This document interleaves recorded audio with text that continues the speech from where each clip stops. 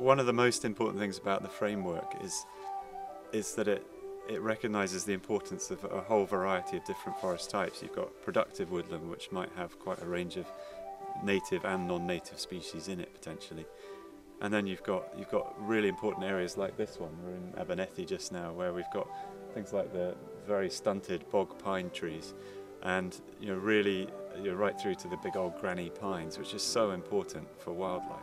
Here in the Cairngorm, some of the best examples of montane woodland, like woolly willows and juniper and things like that. And that's a really scarce resource today in the UK.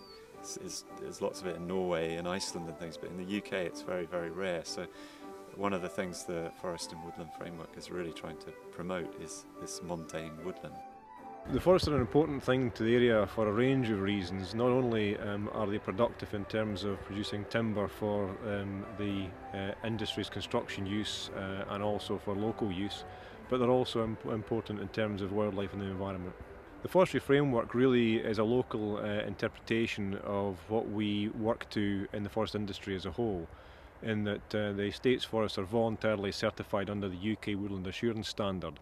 That means that we work to certain standards of sustainability, working to the Forest Stewardship Council's principles and criteria. And the Forest and Woodland Framework helps us interpret that locally in the Strath.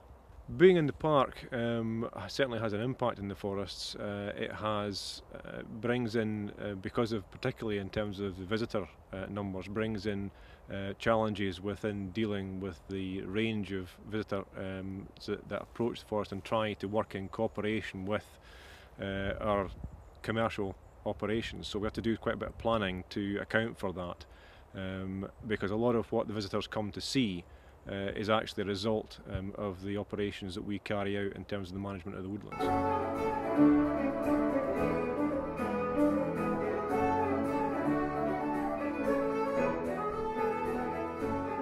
In the Cairngorms that we have some wonderful examples of woodland, particularly the native woodland, and again Abernethy is a very ancient woodland. Some of the trees here are 400 years old, and we have a tremendous range of wildlife here.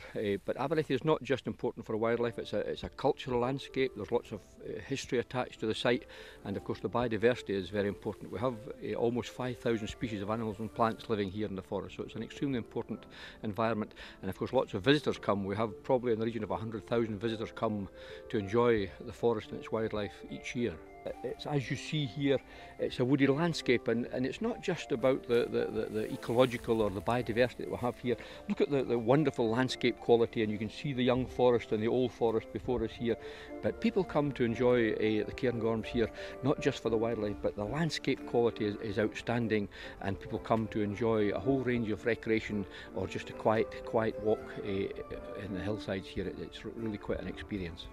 Working with the National Park and all the other partners that are interested in these habitats and looking after them, it's the natural resources in all their form. If we can look after them and get the right balance between development and the natural resources, because people enjoy coming to this area to live and to work and to recreate in this area because of all the resources. So we've got to make sure that we look after these resources for ourselves, for our own well-being, but for generations to come.